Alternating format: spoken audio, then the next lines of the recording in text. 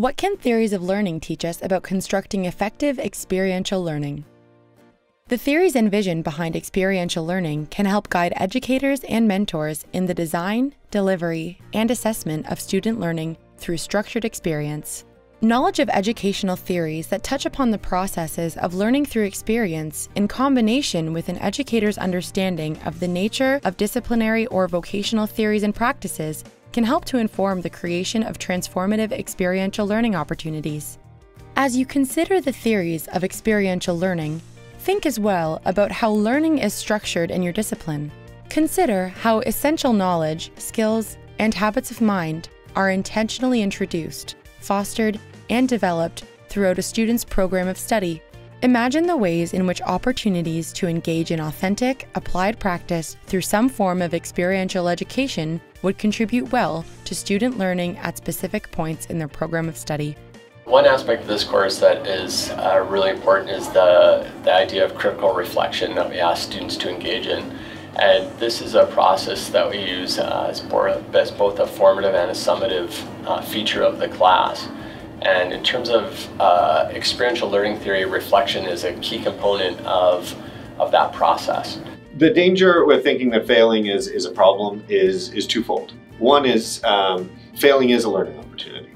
You get to see, okay, I tried something, it didn't work. Now I need to try something different. Doesn't mean that the different thing you try will work, but recognizing what you're doing is not good enough and changing it and thinking about why I need to change it is definitely a valuable learning opportunity. Even that the teachers try to emulate an environment, a job environment, you know, the experiential learning is the real life. You have a real boss, you will have real co-workers, you have the real problems.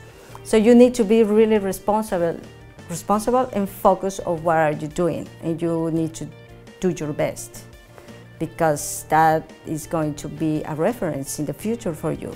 It's an employer's reference. It helps you understand what you like and what you don't like. So having a bad experience in it is not a bad thing. It really helps you to kind of pinpoint where you want to be in the next couple of years and what you really want to do in your career. So it really opens your eyes to the world of work and what opportunities are out there and what you really want to do and what you really don't want to do. So regardless of the experience that you have, it's a really important experience overall. The way that it encourages practice and development and continuity in sticking with something.